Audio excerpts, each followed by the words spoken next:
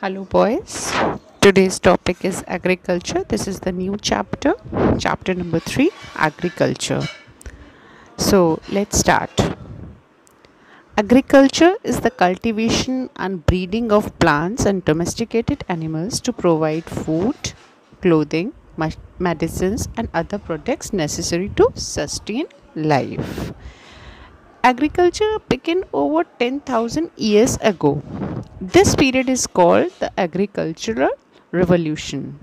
Prior to this, humans were primarily hunters and gatherers. They obtained food from wild plants and animals and moved from one place to another place in search of food.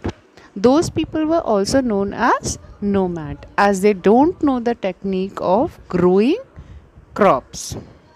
So they only move from one place to another place in search of food.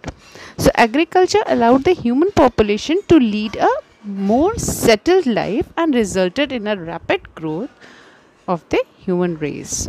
Humans learned to domesticate animals and utilize them for ploughing the field.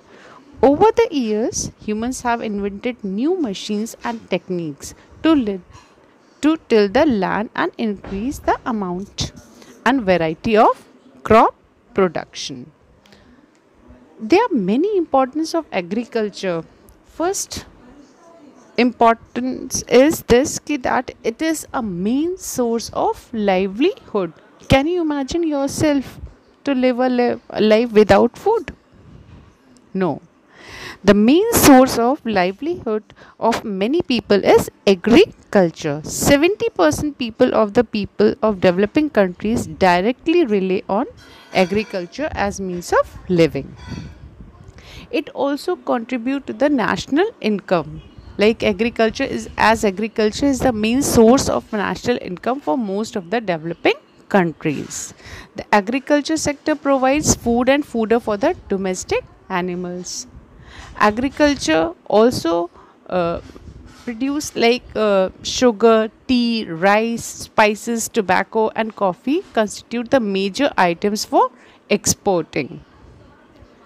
The main source of raw material to major industries such as cotton, textile, jute, sugar, edible and non-edible oil is all obtained from agriculture. Moreover, many of them industries like food processing get their raw materials also from the agriculture. Bulk of agriculture products are transported by railways and roadways from farm to factories. Now, it is also a main source of foreign exchange.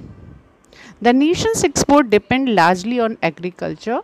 For example, we can say that agricultural commodities such as jute is there, spice, raw cotton, tea, coffee account of nearly 18% of the entire value of export in the country. Thus, agriculture products are important source of earning of countries' foreign exchange. It also gives people a great employment opportunity. How? Implementation of irrigation schemes, constructions, drainage systems, sowing and harvesting of various crops offer great employment opportunities. Okay. Then next is a stable agriculture sector ensures also a nation of food security.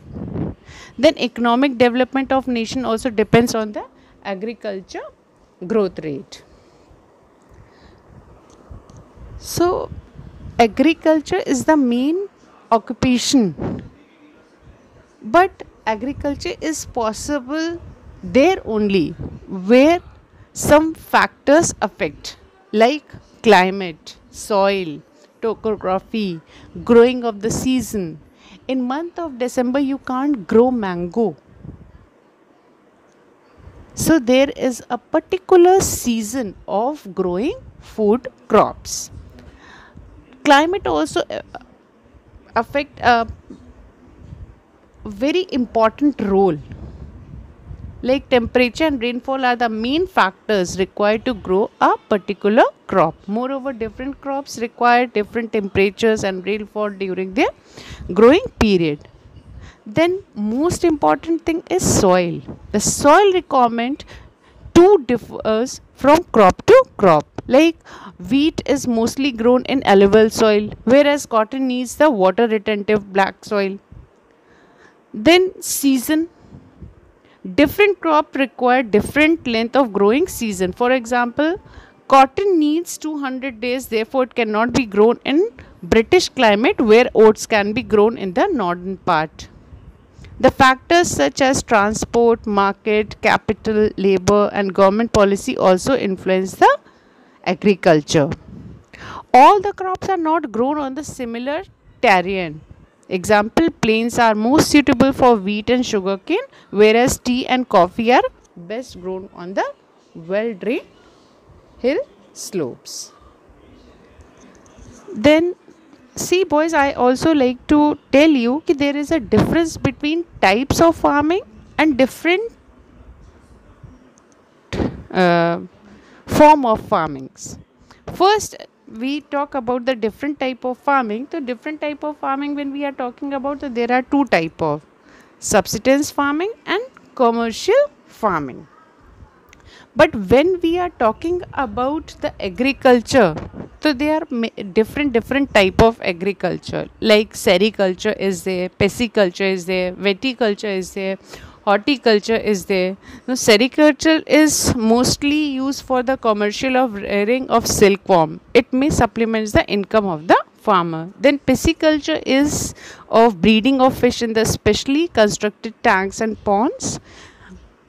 Viticulture is for cultivation of grapes, and horticulture is for growing vegetable, flowers and fruits for the commercial use.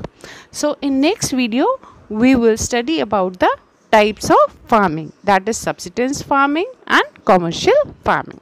Thank you boys.